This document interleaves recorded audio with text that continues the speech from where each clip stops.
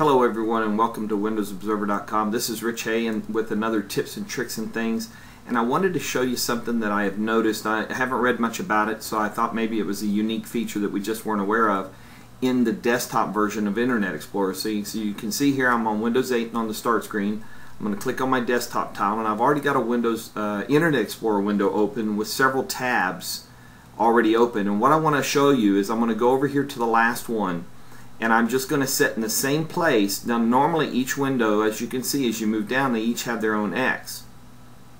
Well, what you might not be aware of is if you start out here and you start deleting, watch how the tabs adjust and become long enough so I don't have to move my mouse to delete all of these tabs. So here goes.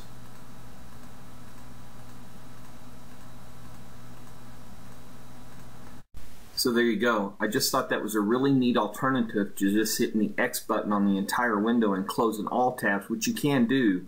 But the benefit of this feature is that if you're working within those windows, and let's say you've got a blog post or a main page open and you've opened up several tabs off of that and you want to close those tabs, just use this method to close down to the tab you want to keep.